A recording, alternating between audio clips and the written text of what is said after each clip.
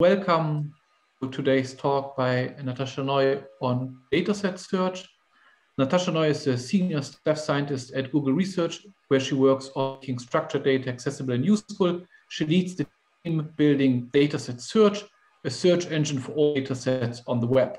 Prior to joining Google, Noy worked at Stanford Center for Biomedical Informatics Research, where she made major contributions in areas of ontology development and alignment and ontology engineering. Noy is a fellow of the Association for the Advancement of Artificial Intelligence, and she served as the president of the Semantic Web Association from 2011 to 2017. So that's the official bio, so to speak. I wanted to add personal words. When I was still undergrad student back in the late 90s and interested in ontology, engineering and RDF in the very, very, very days of the 2000s, there was not much literature to actually read from aside of the rather philosophical parts from, fabulous Italian research labs in Nicola Guarino. So my go-to address, so to speak, for more, what do I do with this? How does this all work? Was always Natasha Noy's work. And I still remember to this day, and just in a teleconference 1 week ago, I brought this up, your line versus line book and array reification examples. So, being a major contributor to ontology alignment and ontology development is one thing. Being one of the first contributors to all these domains and still being so relevant, these papers being so relevant 20 years after, that's truly inspirational and impressive. So we are going to hear about Google Dataset Search from Natasha today. This is part of a joint speaker series of Track A and Track B of the NSF Convergence Accelerator project, a program where we bring together, or where we hope to bring to you, some of the leading minds and practitioners on knowledge graphs, knowledge representation, knowledge engineering, fair data, and so on. This talk is being recorded, so be mindful of this. Once you ask questions or type something into the chat, if there were any hiccups for some reason, we can also remove them later. And Natasha, I'm so excited to hear from you. The stage is all yours, so take it away.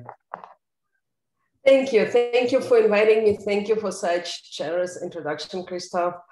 And hello to all the friends that I see here joining. I wish I could see you in person, but thank you so much for signing in. For those of you who have heard me talk about Dataset Search, some of this will sound familiar or you have heard about it. I apologize for that. Feel free to check your email during that portion of the talk, but let's begin. So, and I want to leave, as I mentioned a few minutes ago, I want to leave plenty of time for questions and give us some chance to interact a little bit and chat about this work and your thoughts on these types of ideas. So I want to talk today about our work on building Dataset Search at Google and thinking of this as an open ecosystem for dataset discovery. And I want to pause here on the subtitle and kind of focus on a couple of issues, a couple of specific things here. And one is that I will emphasize during the talk. And one is the fact that we're thinking of this as an open ecosystem. So it's not just, we're building a product. We're building something that just works for us. But we're thinking of this more in terms of the ecosystem and in terms of how can we actually think about data sharing in general, and how can we improve sort of the way data sharing happens in the ecosystem in general. Another thing I want to emphasize is, Google is a search company, and we think of ourselves very much as a search company. And so our focus here, and I will mention it several times, is dataset discovery. So for dataset searches, in some sense, exactly what it sounds like, it's a search engine. Our goal is to help users find where the datasets are and then to take them to the dataset repositories or individual pages or a number of, or whatever website where the dataset is. So we work in the context of the web, not surprisingly, because if you ask yourself, when you look for data, where do you usually look for it?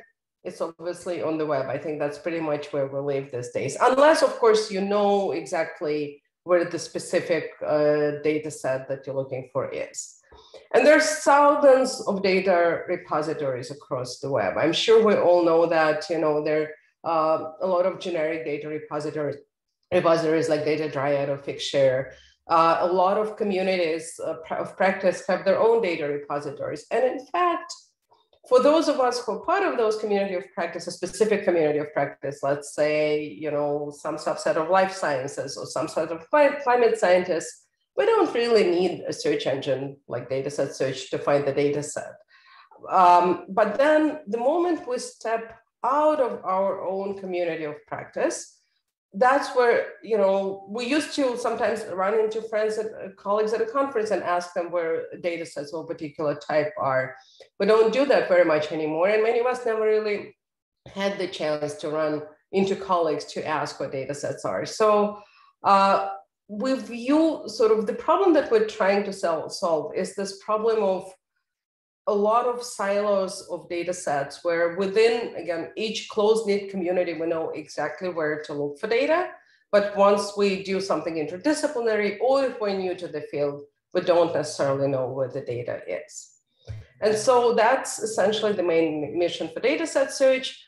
I'm sure pretty much everybody on this call is familiar with Google Scholar. You know, you go to Google Scholar to search for publications, and then Scholar takes you to Elsevier or Archive or whatever the specific publisher for those papers. Dataset Search, exactly the same mode.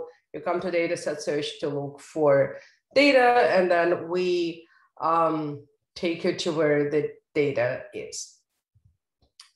So a couple of key things here that I want to emphasize, and I'll talk about the sort of technology behind all of this in a minute.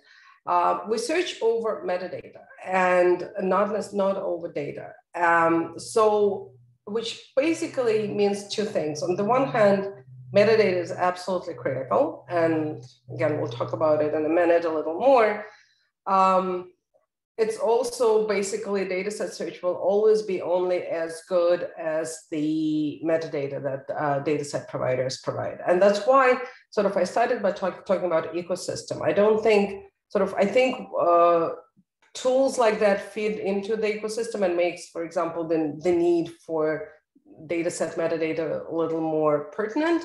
At the same time, we also rely on the ecosystem, because without data providers describing metadata in, say, an open standard, tools like that, one cannot build tools like that. And as I mentioned, our key goal is discovery. So our key goal is to take the users to where the data is. So those big blue buttons there are basically, here's where the data is. Again, very similar to the paradigm that you're all familiar with, Google Scholar. So as we're trying, so if you think of Dataset Search is essentially a search engine over metadata describing data sets. What are the two key questions that we need to answer from the technical point of view? So the first question is, as we crawl the web and as we look at all the pages on the web, what are the pages that actually describe data sets, right? What are the pages that would be reasonable destinations for someone looking for data set or a specific topic? And once we identify that this page is about a data set, then the question is, what is the title, the description of the data set? Do we have information about the license? Do we have information about where to download data set, and so on? And so these are two questions, and you can come up, and we have actually explored ideas of trying to, define this automatically, but ultimately we decided that our main approach is actually going to be the same approach that a lot of search engines use for a lot of other vertical searches as well. And that's relying on schema.org and essentially structured data markup that data providers can put on their own sites. And if this were a live talk, I would ask how many of you have heard about schema.org to get a sense of the room. My sense is most of you have heard about it, but if in case you haven't, I'll introduce you. I'll introduce it for 1 minute. Bear with me, please. So it is essential. It's a markup. It's something data providers embed in their HTML to describe what's on the page. It's not specific to data sets. It's a standard that was initially founded by search engines about 10 years ago. It's very widely used on the web. And it's basically, it's both the syntax, there are several different syntaxes for it to embed it in HTML, and it's more important, it's a vocabulary to say, this page is about data set, this page is about a recipe, here's for recipes, here's what the recipe is about, here are the ingredients, here is the steps, for example. So the two key things is that it is embedded in HTML, and so regular web crawler can pick it up. It's also non-proprietary. There is a community organization around it to extend it. It's also extensible. And it's mostly driven by features in products and various, it's mostly sort of what's, the adoption itself is driven by features and products. And I'll mention this actually. So for example, schema.org dataset actually existed as a type for years before we started Dataset Search, but essentially there were only a few sites that had it. Once Dataset Search came along, so basically once it became used, not so much useful, but used somewhere, the adoption actually has grown up exponentially. So a lot of products at Google and at other companies, I use Google examples here, rely on schema.org. So, you know, in the beginning of the pandemic, at least in the United States, everybody was baking sourdough bread. So I've used that as an example. So if you look for recipes, this kind of structured format, structured responses that you get, like how long it takes, where it comes from, and sort of some, and in fact, if you click like the steps, they come from schema.org descriptions on the provider's site. Same if you look for jobs, the interface that you see, kind of the structured search that you see, that also comes from schema.org on the provider's site.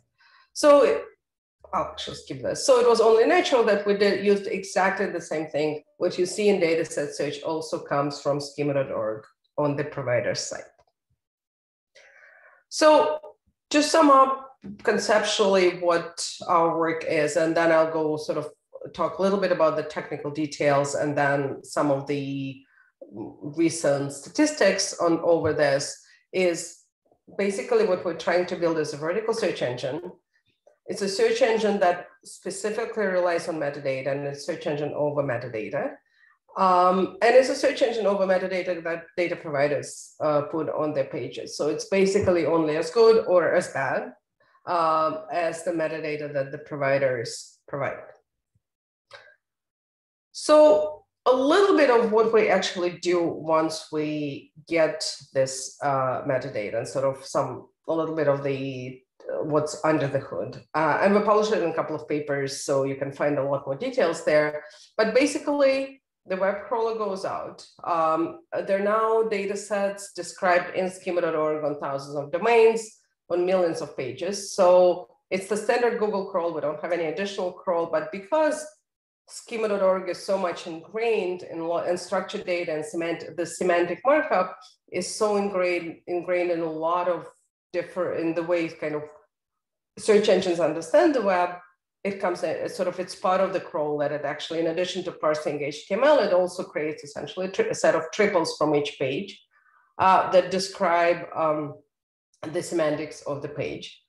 And so what we do is take that subset of the pages that actually say, I have a data set on my site, I have a schema.org data set markup on the page. And then we try to essentially build something useful from it, add kind of magic dust to it. And so a few things that we do is right in the middle there is we do a lot of cleaning. So one of the things that we have discovered, probably everybody else realized that before, I sort of like it occurred to me as well, is that if you're operating at the web space, at the sort of web scale, if there's something that can go wrong, or something can be misinterpreted, or something that can go wrong, it absolutely will. So every single field, every single, way, the amount of ways that people represent dates, or people describe download formats, or anything else, there are standards. And if you go on schema.org webpage, it tells you exactly how to describe a date. Obviously, that's not exactly how people do that. So we do a lot of kind of cleaning, normalizing, and trying to make the best of the metadata that we actually get from those pages. We also reconcile to the knowledge graph. So Google has a knowledge graph. Again, this is the OKN network. I don't think I need to talk a lot about what that is. But if you think about dataset metadata, there's several components of that metadata that semantically actually correspond to objects in the knowledge graph. This would be things like organizations for providers, like who provided the data set, the funders of the data set. They're all organizations present in the knowledge graph. Different types of licenses, locations for geospatial data sets. All of that is present in the knowledge graph, and schema.org actually gives us semantic types for different fields, right? So we know, for example, that spatial coverage is a location, or we know that provider is an organization.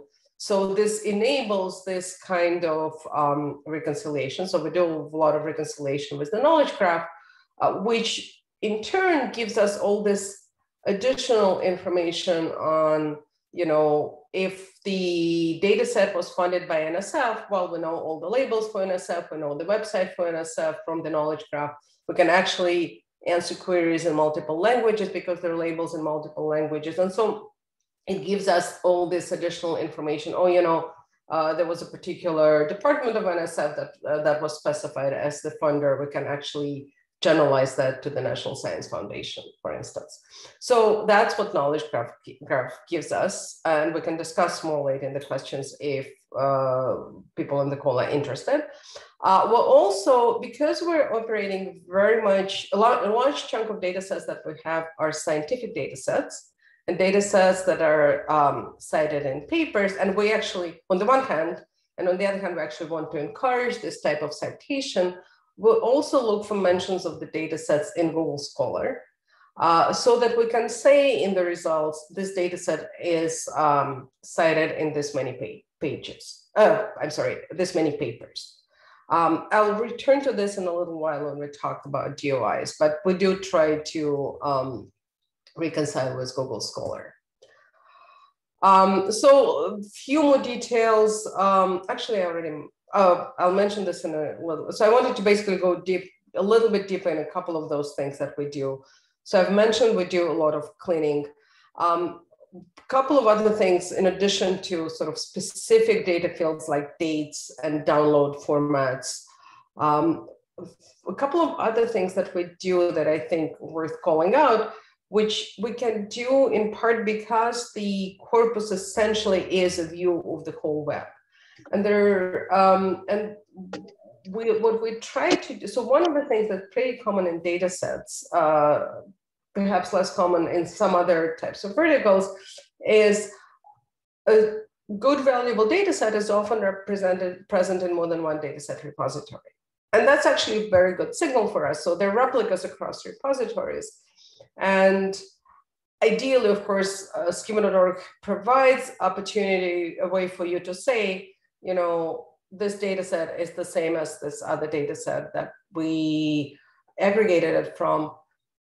Tiny percentage of data set providers actually use same as links for that. So we actually do quite a bit of work in trying to cluster together this different replicas of the same data set in different repositories, and to try and infer the provenance information as much as we can, so that when we show the results to the user saying, here's the data set, it's present, and you can find it in these 5 repositories. It's particularly common for government data sets, but we try to sort of show you what we think is the primary repository if we actually have that information as the first result.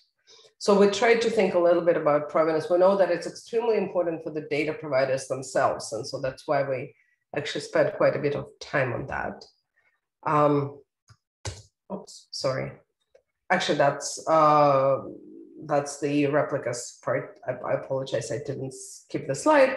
And so to do that, so basically in order to identify these different replicas in different repositories, we, again, schema.org same as would be a great way to do this. I believe single-digit percentages of the replicas actually use that. I believe it's less than 10% So we use, again, a number of heuristics here where we try to infer this kind of clusters of replicas.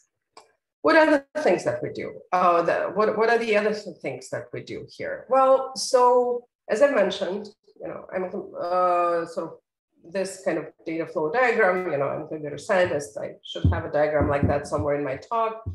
So if we kind of take end-to-end view of how dataset search works, as I've already mentioned, there is a web crawl that goes out, gives us the metadata in terms of triples. We do all this cleaning, reconciliation that I have talked about, and then we essentially send it to the index.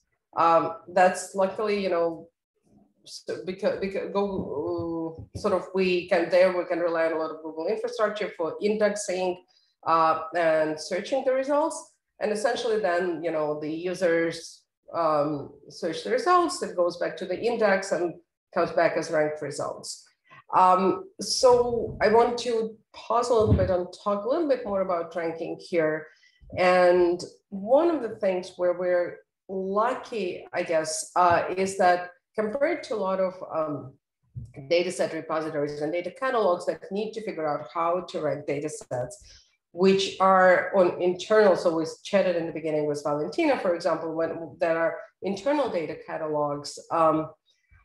This is the difference here is these data sets come from the web. So we actually have also the web signal for every single page that we got the metadata from. And it's not perfect, obviously, and there's a lot of research that shows that data set ranking is different from web ranking. But in some sense, that was one of our biggest surprises in the beginning, that just relying on the web signal and then a little bit about metadata quality and a little bit about scholar citations actually gave us a pretty decent ranking for data sets. We have improved it since then based on sort of traditional, web ranking types of approaches. But actually the web signal here was one of the most valuable signals for ranking. But again, this is that's one of those things that will not translate very well for anything that's, say, enterprise data catalog, exactly because that web signal isn't present.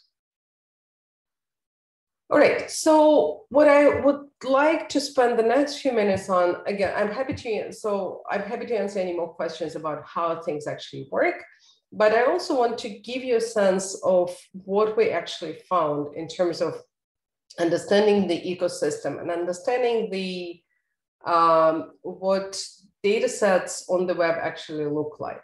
And I'll give you some numbers, some statistics over the catalog, but I want to mention this major caveat that we think of this as a snapshot of data sets on the web. However, these are only the data sets on the web that have schema.org and DCAT. Actually, I haven't mentioned DCAT, but we also do understand DCAT, which is a W3C standard for describing metadata for data sets. So that have schema.org or DCAT markup. So we're trying to figure it out now, and we're trying to do some research now to understand what fraction of all the data sets on the web this actually covers. But let's assume that while this is a fraction of data sets on the web, it's a somewhat representative fraction. But again, this is a main caveat here.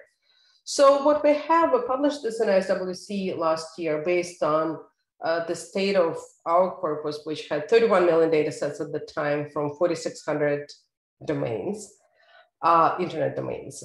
We're actually, I checked last night for this talk, we're now actually at 42 million. So we have grown quite a bit, and from 8,000 domains. So, which actually makes sense that the number of data sets, the number of domains grows faster than the number of data sets, because a lot of domains that have millions of data sets, or hundreds of thousands, like Figshare, like DataSite, we have already included. They already had schema.org markup. So, but actually, I'm very excited to see a lot of smaller domains, perhaps with just a few super valuable data sets, come online in this way. But the analysis that I show is based on these 31 million data sets. So this is the growth through that time from that paper. You can see that in the from the time we had, so I mentioned earlier that the adoption of standards like schema.org is essentially driven by its use in products. And you can see that, you know, from the time that we, so when we actually started working on dataset search and published different blog posts saying, you know, schema.org dataset seems like a useful, exactly the mechanism to describe semantics of your page if it has a dataset on it. At the time, there were about 500,000 datasets that were described that way. So by the time we had our beta launch, there were about 10 million datasets, 31 million a year ago, 42 million now. If we plot how many datasets are in each specific domain, it's very much a power law, not surprising. So at the time that we did the study, 10 domains accounted for 65% of the datasets. I think if we did this now, it will be a little bit different because, as I mentioned, the number of domains has actually almost doubled, whereas the number of datasets has not, which again, to me, is the interesting part, because the heavy hitters, the large repositories, people mostly know about. And I see a big value of search engine like Dataset Search in bringing the long tail in and allowing people to get to those long tail datasets. And one thing that really surprised us is the incredible churn of the datasets. So here's just one comparison. So we had in June of 2019, we had 14 million datasets. In March of 2020, when we were doing the study, we had 28 million datasets, but only about 9 million of those were actually present in both. So, which means, you know, 5 million datasets from June 20, or at least dataset URLs from June 29 were no longer there less than a year later. And that's what we have observed, interestingly, for internal catalogs as well, when we did this research before on internal data. And so this incredible, so, and I think this can be attributed to a couple of things. And some are, you know, just things kind of come and go online. A lot of large repositories change there's kind of URL schemas, change how they, because this is based on URLs, right? So URLs change.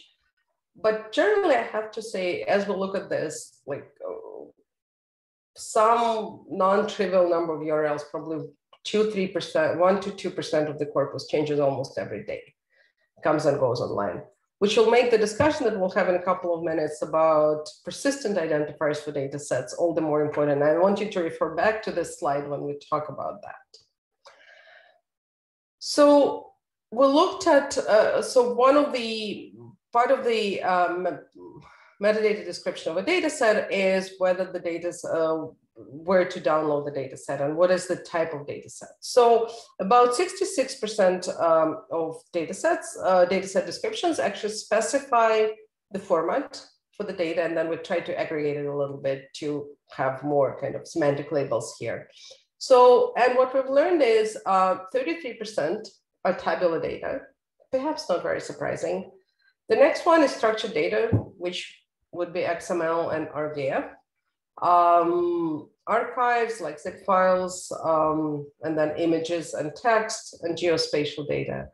Note that 10% document in there, these are mostly PDF and doc files, which are described as data sets, which I think has actually, we've seen less of it these days, but still PDF does seem to be an unreasonably large portion of data sets. I remember a few years ago, someone did a study at data.gov, for example, I think found that a third of data sets are in PDF format. And I think that's not great, to say the least.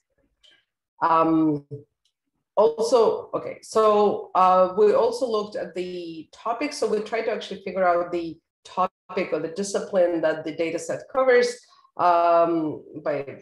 We didn't really rely on the keywords very much on the metadata here, because that's turned out to be extremely unreliable.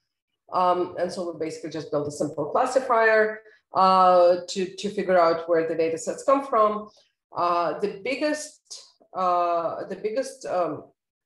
disciplines here are social science and geosciences, with and biology and life sciences being close third.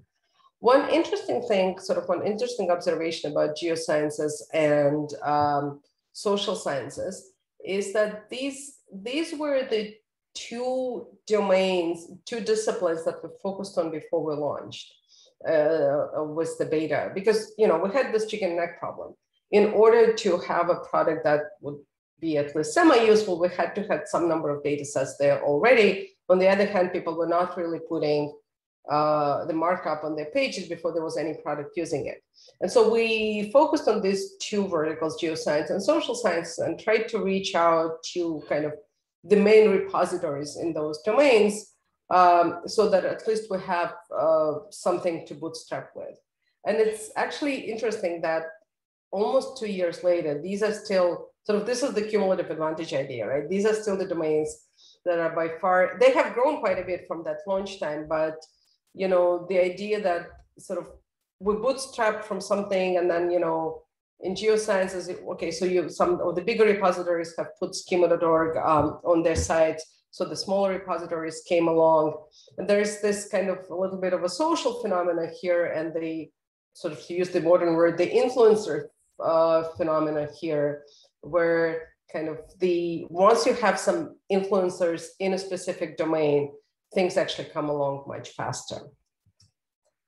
So finally, the last thing, well, one or two more things I want to talk about, but when I talked about churn, I mentioned that, URLs come and go. URLs are really not a good way, and titles as well, way to cite data sets. And, for publications, we're pretty used to seeing digital object identifiers or symbol identifiers where the specific scheme is not super important. What's important that they're persistent and dereferenceable, right? So it doesn't, if I move my data set from one URL to another, I can still use the same DOI.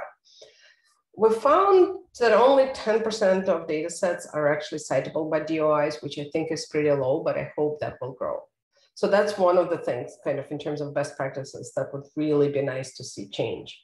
Another thing, we talk a lot about open data and open data sets. And I want to mention that for dataset search, we don't actually require the data set itself to be open. The metadata must be open, but not the data itself. Just kind of like the same with Scholar, right? You might find a paper there, but then it's between you and the publisher where you can actually see the paper. What we do encourage, and what I hope to see a lot more of, is to have a specific license on the data, even if it's not open, or even if it's open. I'm sure many of you are aware that not having any license on the data is actually worse than having the most restrictive license, because then you're not actually saying how you can use that data. We found, which was actually not as low as I expected it to be, that about a third of data sets now specify licenses. What's really interesting, of the ones that do specify a license, the vast majority of them are open licenses and that are usually free for commercial and non-commercial use. Only 10% are not available for free. Which is actually very interesting kind of observation about the ecosystem. So basically, when you do specify a license, most specify some freely available license. But from those two things and a few of the things that I mentioned, kind of in conclusion, I want to talk a little bit about kind of best practices and kind of where to go from there. I think we all have a reasonably conditioned, sometimes by our publishers, sometimes by our funders, that we do need to publish data. But just kind of dumping data on the web somewhere, or even in a repository itself, is probably not enough anymore when we're thinking about the open ecosystem. There are a lot of best practices that kind of many of us are thinking about, and that kind of make the data actually much more discoverable and much more useful when we think in the context of fair data.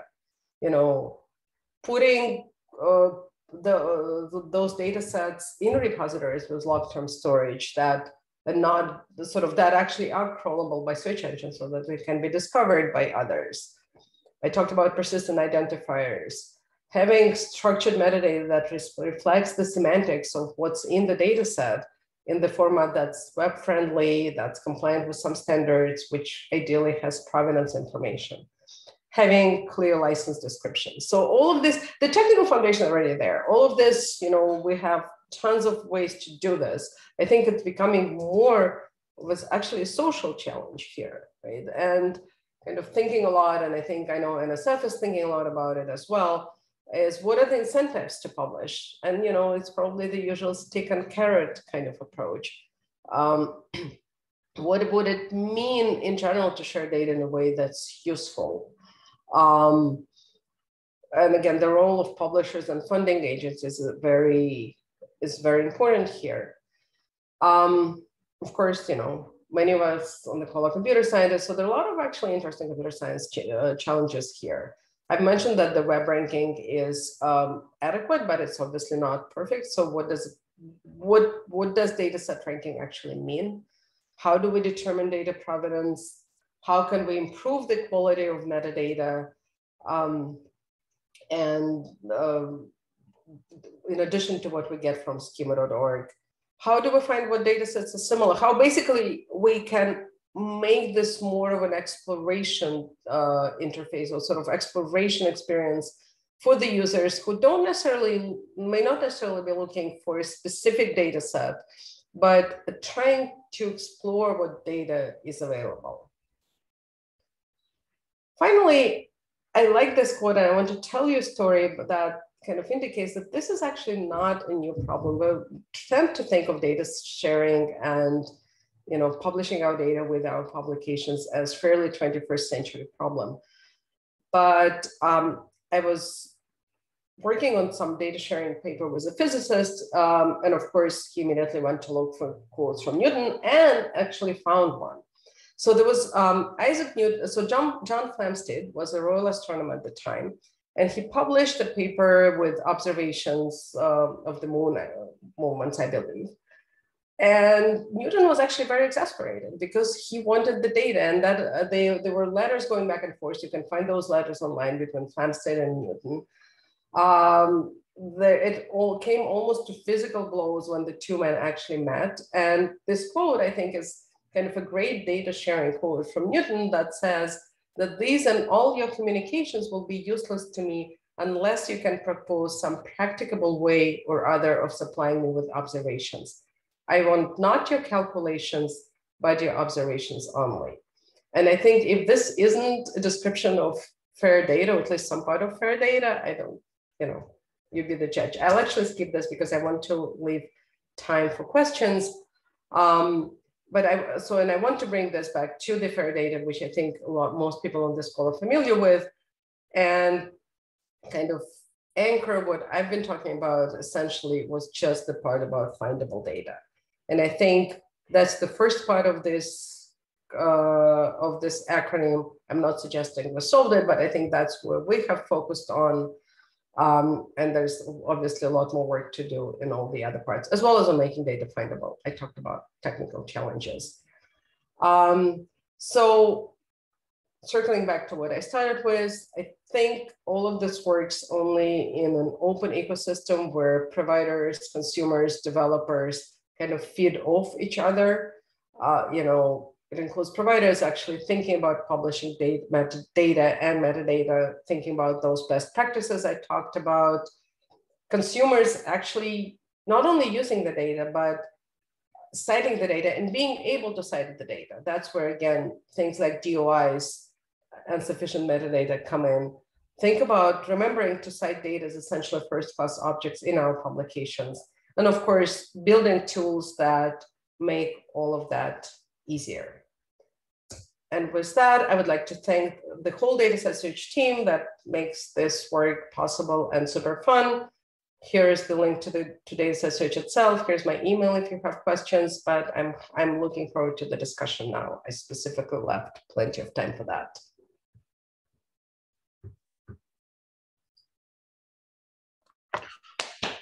Well, that was a fabulous talk. Everybody is, jumping up and down and clapping their hands. You just don't see them or hear them because we are all on mute.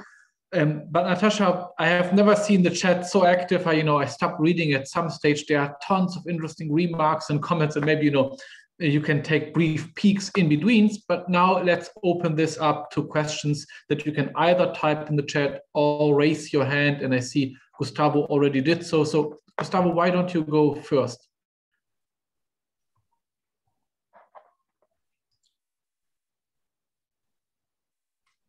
Oh, now the hand is down. Are you going to say something or did you change your mind? I would go with say next.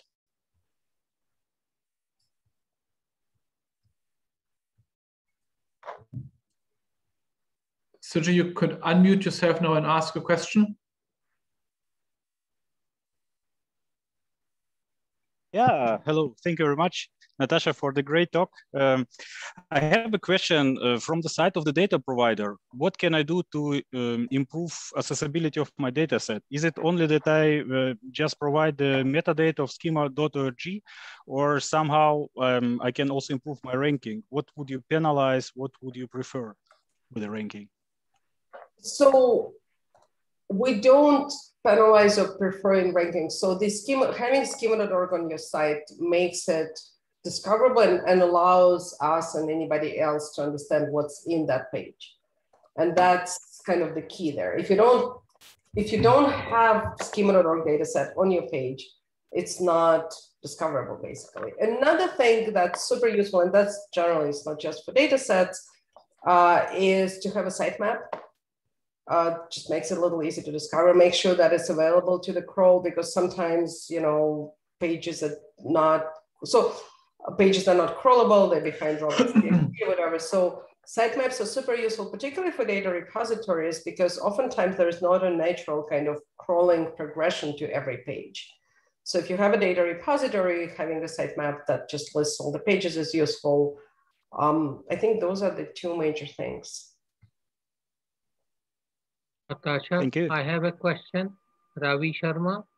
Mm-hmm. When are we, well, there is one way you have found, or the community has found, of creating knowledge graphs, which is a little higher level construct than basic data. When are we going to move on from data, that is very elemental data, to information, which is of value? I hope there, actually I see a lot of people on this call who are working on making that happen. I don't think it's an either or necessarily. I think you need both data and knowledge, you know, because you essentially, you know, you have, the data is kind of the basic assembly language. And I agree with you that, you know, for a lot of applications, we actually need the more abstract notions and the aggregation of this data. But I don't believe it's either or necessarily. And the more general question of when will we move from one to the other, I think, like I said, I see a lot of friends and colleagues on this call who are also trying to make that happen in different forms. About the Coffin notebooks, one of the old notion of information architecture. I think there are two people talking, which makes it just fix that. I will mute now, except the last question. The information architecture is kind of lost between knowledge representation and data architecture. I think it depends on both, on the knowledge representation but I mean, I agree with you. There's a lot more that we can do in, again, using both data and knowledge graphs and all those structures as a substrate for more intelligent kind of information discovery and information aggregation.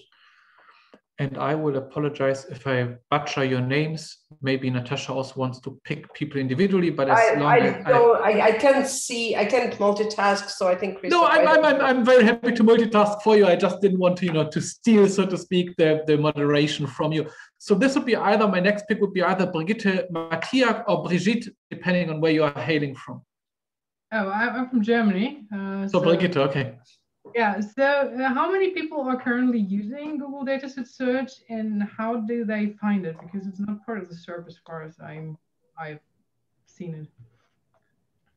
So I do not, I can't actually, I'm not sure I even remember the latest numbers on how people are using. I actually, you do hit the nail on the head a little bit. A lot of people just don't know this exists. We're working on various ways of integrating it, and something like search. When you look for data sets, we give you a preview of here are the data set results. So mostly the way, to answer your kind of second question, the way people find it is word of mouth, I guess. And sort of the way it doesn't actually, it's not, yeah, it's basically word of mouth right now. But we are working and hoping to be able to integrate it with main search in the same way other verticals are integrated, like jobs and recipes, where if we think you're searching for data and we have results in our corpus, we can show you the preview and take it to Dataset Search. So okay, and for the first question, do you have like maybe an estimate or something like that? Not off the top of my head, I'm sorry. Okay. Yeah, okay. Just to make sure we are not overlooking the chat, there's a great question from Phil Murphy. They're asking whether there's any ideas also to use Google Dataset Search on Google Sheets. We have talked to the Google Sheets team a little bit about that.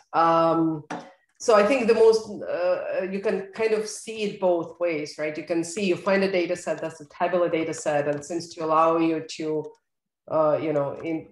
basically download it to bring you to Sheets, although we're trying to make sure that we don't bypass the data providers at the same time. And then you can also see it the other way in Sheets, or you're trying to fill out some data and you go to Dataset Search to find the data. So yes, we're bouncing around the ideas. I don't think it's super close on the horizon, to be honest, but they're definitely interesting ways to integrate. Jeff Herfin, would you like to go next?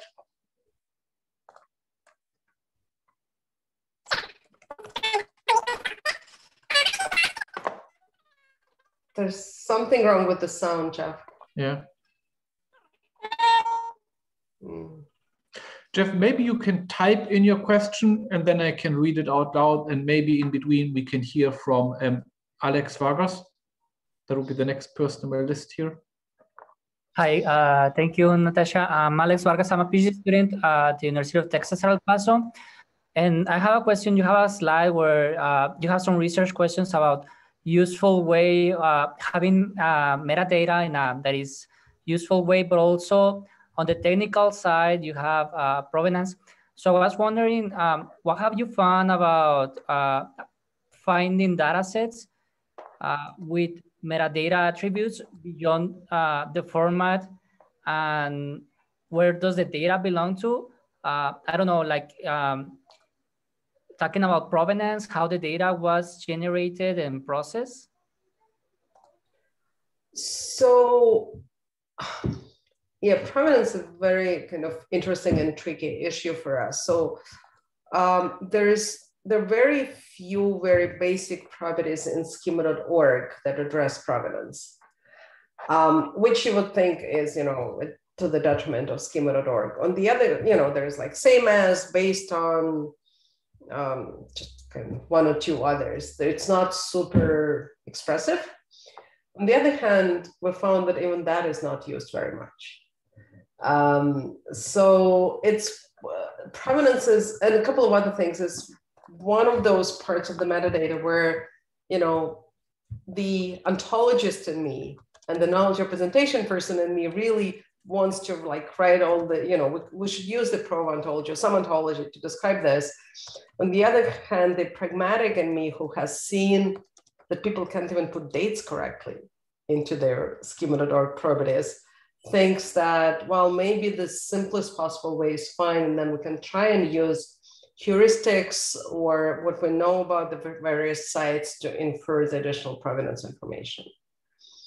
So I think again, sort of the ontologist in me would love to say, this data set really aggregates this, and hopefully we'll get to some of that. I mean, it's a little bit of a hopefully virtuous circle here, right? But we're starting with the very basic, can we figure out that this is same as that one? Oh, we can rely on DOI when it exists, but it doesn't always exist. more expressive forms of provenance, for the moment, don't seem to be super reliable signals on the web scale. Again, we have to do everything, like whatever we do has to apply to everything on the web. And that's what makes it harder, but also more exciting. Thank you. By now, Jeff was able to type his question, and he's asking or commenting on the fact that various research groups are working on machine learning for dataset search, metadata augmentation, and so on, and whether Google Dataset Search is using any of these techniques or plans to do so in the future. We use a little bit of machine learning techniques for the augmentation, and we are pretty well aware of what other research groups are doing, and actually are beginning to look into what those groups are doing too. I think we have done kind of the basics. I mean, we are part of Google Research, so we're actually, we can experiment with things. And yes, I know there's there's work from Jeff's group, there's work from NYU, there are a number of groups that are working on this. And yes, absolutely, there's a lot to be done in making and augmenting metadata and making it more useful, even in just the context of discovery, right? And there's a lot more we can do with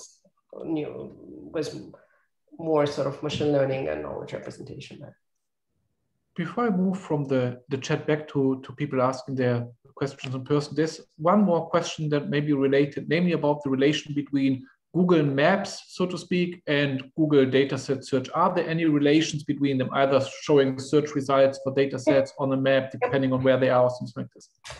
Well, the other way around. So if you have a geospatial data set, and as part of your spatial coverage, you specify the coordinates that data set covers, let's say you have temperature for a particular region, we will show you the map. We use actually the same Maps API that external users use, and we show you the map.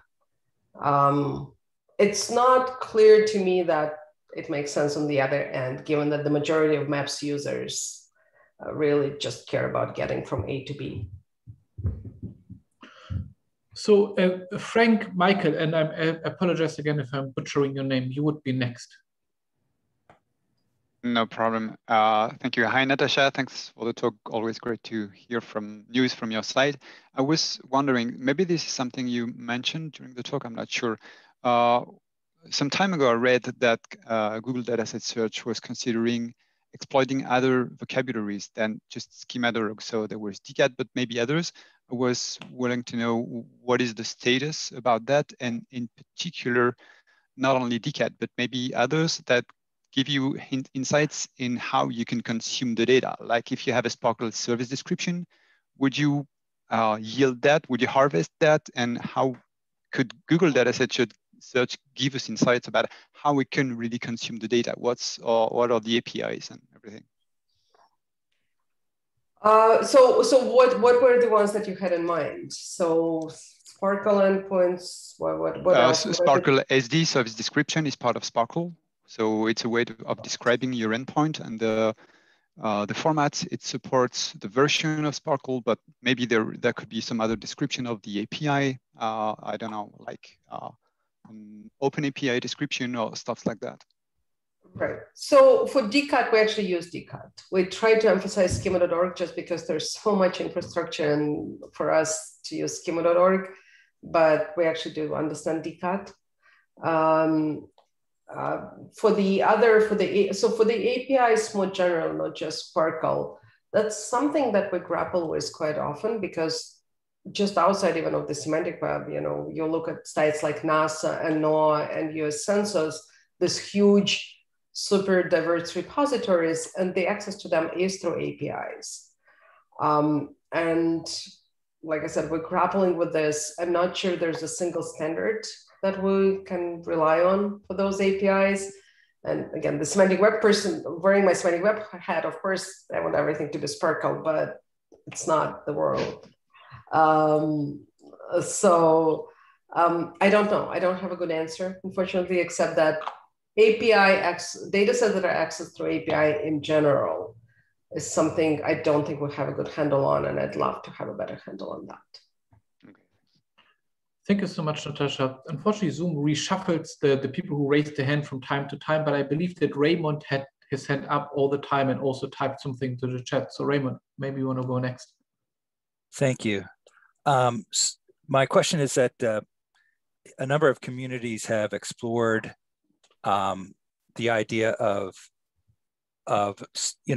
developing their own domain-specific search engine or tool or index, and that and one of the motivators would be to leverage domain-specific metadata, and on this concept of kind of having an open system, an open framework here, have you thought about ways in which multiple schemas or formats could be embedded into these pages in a kind of an open way, and in a way that wouldn't break the Google indexing, but could open the door for people sharing their metadata in other schemas or formats? That's a great question. And I think that's actually already happening. You can add other vocabularies in there. And I know bioschemas.org. I don't know if Carol is still on the call, but there are vocabularies that extend schema.org that you can, excuse me, that you can use that extended. It won't break anything. I think more interesting part to this is, can we use any of that, right? Other community standards that we can use to augment metadata. And for the moment, we have stayed pretty generic because you saw sort of the spread of the different disciplines that we need to cover and that we cover. But I think we're still, again, that's another thing we're trying to grapple with is, can we include some of those, like something like bioschemas, for example, as an additional metadata? But adding that, so if communities have their own metadata and metadata standards, won't break anything, even if it's an extension of schema.org. We might bypass it, but it's not like that part of that set of triples, but it won't break anything. Okay, so you're not speaking strictly about extensions to schema.org, but like suppose somebody wanted to embed FDGC metadata in there, that would be fine. Yeah, absolutely. That's great. I mean, it would still, schema.org should, like for the basics, should still be there, but yes, additional things, Sure. Absolutely. Yeah. Okay. Natasha, there are still many raised hands and questions coming on into the chat, every few seconds, and we have to close. But there's one last question, which I hope you will give us a little bit a hand. Namely, somebody is asking, what about authority? Which I think is a great question. They observe that their data set, where they are the authoritative source, so to speak, is duplicated by different authors and then published there as origin, while their own data appears under the other publishers category. Do you have your thoughts about how to deal with authority and who is the originator of the data? Yes, so that's something that we have spent a fair amount of time trying to figure out. Again, ideally, I would love to rely on the schema.org, like on the explicit semantic, like someone says, I'm same as that, and we know that that is the authority. And if that happens, we obviously rely on that. We use heuristics, we use a whole other set of features trying to figure out, we're not perfect. If it's something pretty egregious and you own a data set, please, I don't know, like you can just do feedback. We always check the feedback in the tool. So the tool has the feedback, go to the page, click the feedback button. One of us will definitely look at it. We're not doing a perfect job there, I know, but we do try. And that's something that, at least like when there's multiple sources for the same data set, the primary one should appear first, and the metadata should come from that primary one. If it doesn't happen, please give us feedback. In general, please give us feedback. We read everything. I don't know, so for people who ask the question, I don't want them to just be dropped somewhere in the ether. I don't know how you want to go about that, or like people can contact me directly, but I guess that's one way. I had my email on the slide. It's my last name at google.com, but I don't know how you want. The talk is also recorded. This includes the chat, and we could send you the chat, and then you can either contact the people, or the people can also contact you directly. There's also a great question by a PhD student from Brazil, Gabriel. And maybe, should we do one more, Natasha? Are you ready for one more?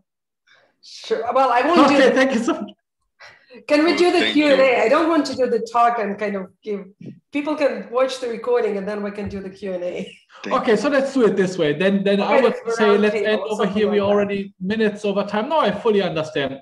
That was very, very, very exciting. And thanks, Natasha, for your patience. And I promise once you start reading the chat, you will be busy for the entire evening. That was such a fantastic talk. And thank you so much to all of you attending and being so active in the chat. I hope you all enjoyed this. Let's give a big round of applause again to Natasha. And thank you so much, and see you hopefully in a future talk. Thank you.